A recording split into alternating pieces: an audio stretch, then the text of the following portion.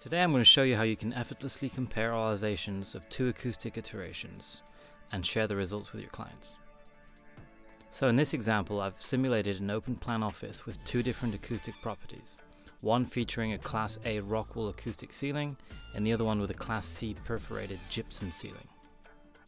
Once you've ran the simulations, you can go into the Auralizer and easily compare the acoustic differences between the two designs by assigning sounds to the sources, jumping into the space, and alternating between the two iterations. Let's have a listen. What is Nightmare Pop? Yeah, Nightmare Pop is a bit of dark wave, but also has moments of ambience and is still uplifting.